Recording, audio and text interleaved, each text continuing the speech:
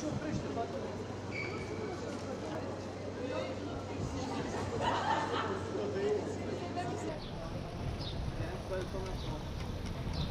estamos sudando la gota gorda. Ya, pues venga.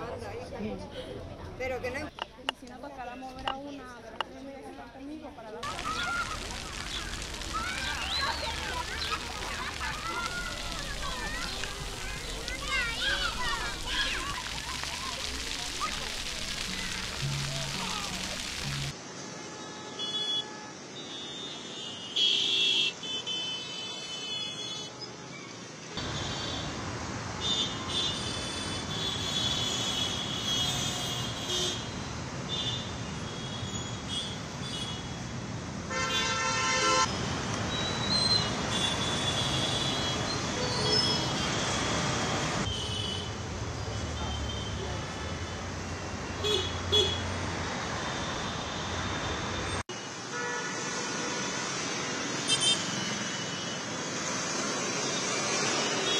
Right, the most important thing are the long-term trends, right? We've warmed the planet by about 1.5 degrees Celsius since the 19th century, and that is halfway to the Pliocene. And the Pliocene was the period 3 million years ago that was the last time that it was actually quite warm, and that was only 3 degrees Celsius warmer than the pre-industrial. So we're halfway there, but not in millions of years, in 150 years.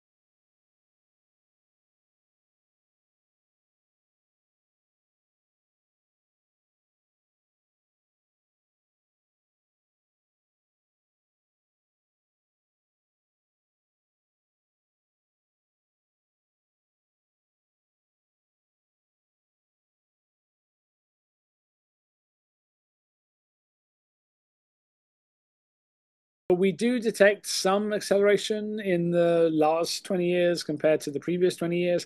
Whether that means that temperatures are going to like suddenly rocket up exponentially, that seems a little unlikely. But we're seeing the impacts of the changes that we have. I mean, whether we can formally detect an acceleration in that, that is what we expect. Right, and we expect that because we still haven't started reducing the amount of carbon dioxide in the atmosphere. And until we do, then we have our foot on the accelerator pedal of global warming.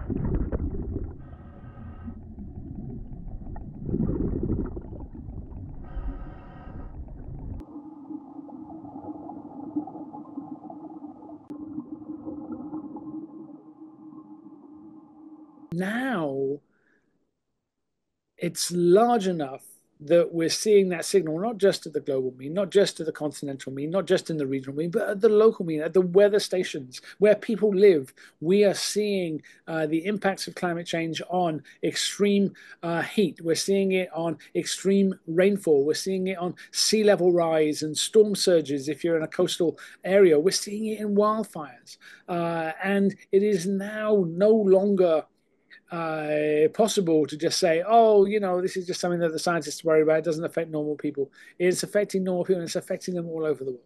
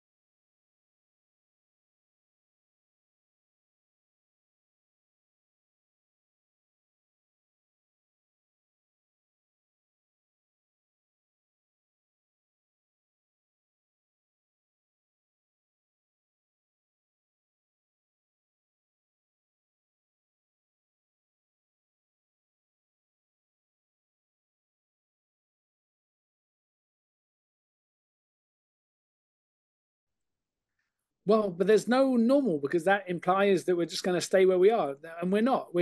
Things are continuing to get worse. For us to stabilize global warming, even at the level that it is now, effectively we have to get to net zero. We have to stop emitting carbon dioxide into the atmosphere, and that's a huge challenge.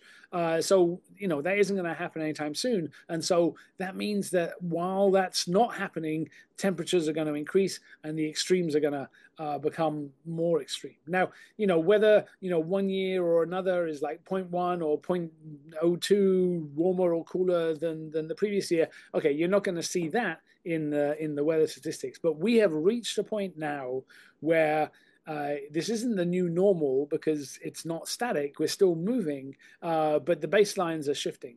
And so what was normal for the 1980s is no longer the case, right? So if you're making plans based on what extreme weather was doing in the 1980s, then you're way out of date with what's actually going to happen.